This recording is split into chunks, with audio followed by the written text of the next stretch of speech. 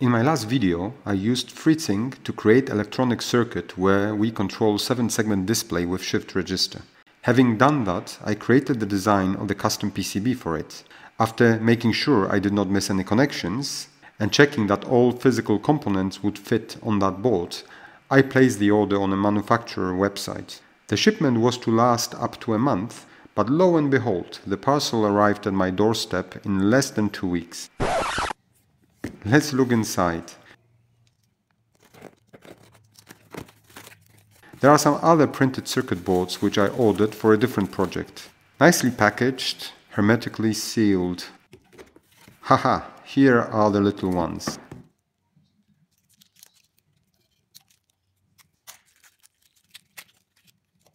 They look okay, so let's get cracking.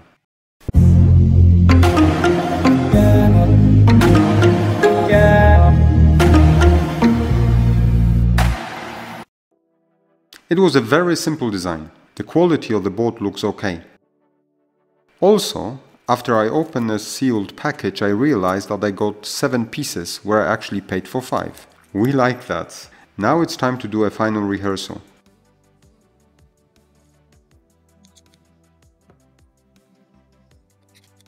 Both the display and shift register socket fit perfectly. I will not solder the display onto the board. Instead, I would solder the female header pins so I can plug the display in. It will give me an opportunity to unplug it later and use it for other projects. The last thing I need is 6-header male pin for connectivity to Arduino and other daisy-chained boards like this one. I will now take the multimeter and do a quick double check of all the connections.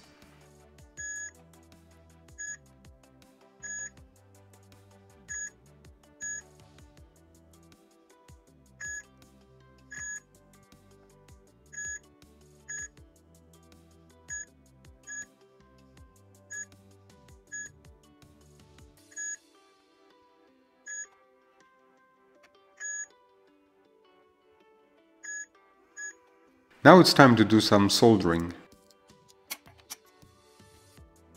Shift register socket goes first.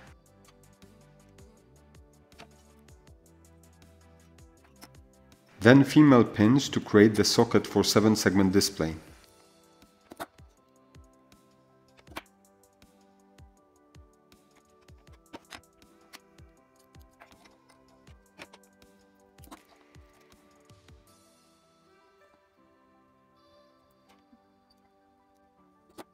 Now it's time for male pins for Arduino connectivity.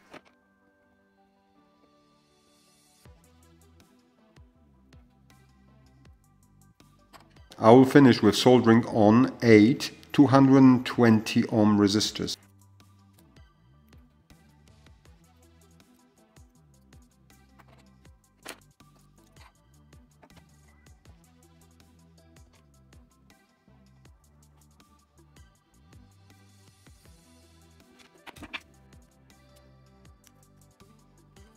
Done. The module looks great, but will it work? With dip socket and pins in place, we can now plug in the display and shift register.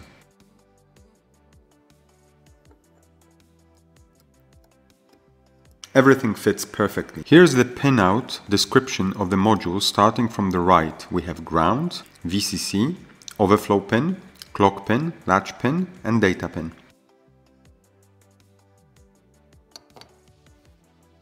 Now I will connect the module to Arduino.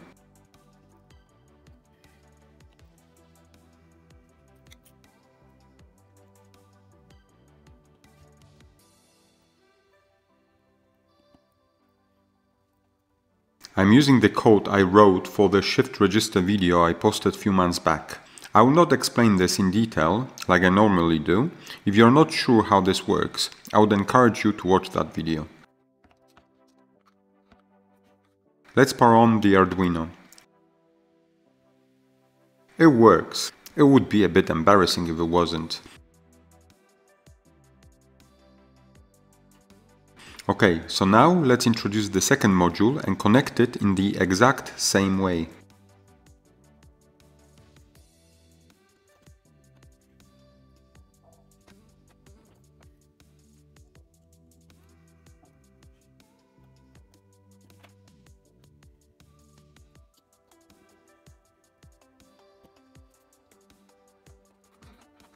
After we power Arduino on, we see exactly the same sequence of digits displayed on both displays.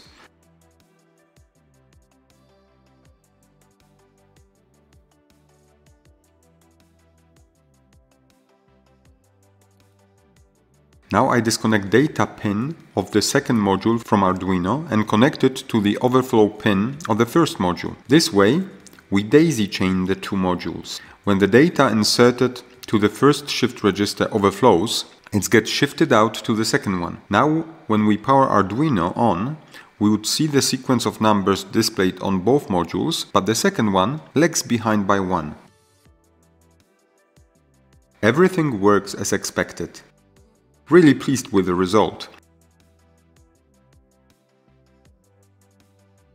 In the course of this and my previous video, we are able to turn this breadboard prototype into this custom PCB design. And just as we are able to chain connect shift registers on the breadboard, we were able to chain connect those custom modules as well. Now it's time for something I have not done before. With extra printed circuit boards delivered, let's have a competition. Here's the few questions I would like you to answer. Whoever answers them first will receive one of those boards from me. If there would be a significant number of replies with correct answers, I may draw another winner, which would also get that board by mail. Please send your answers to the following email address. Ideally with a photo, that is of course if you are not over concerned about privacy protection. We have reached the end of this video. Before I go, let me announce another major milestone in the lifespan of my channel. If you look closely at my homepage, you would see the link to my Patreon website. I provide this link in every single video of mine as well. I have not posted much content there for a very simple reason. There was no patrons. Well, now I officially have my first patron. BSE, thank you very much for supporting me. Let me put another credit alongside BSE's name. This one may be for you. Today I posted the first bonus material on my Patreon website, starting with some behind-the-scenes footage, as well as the first draft of the video that will premiere in a week and a half. This is the complete guide to creating your own world clock. Okay, enough of this jibber-jabber. I will see you guys in my next video in a week or so, or if you want this to be sooner, visit my Patreon website. Over and out.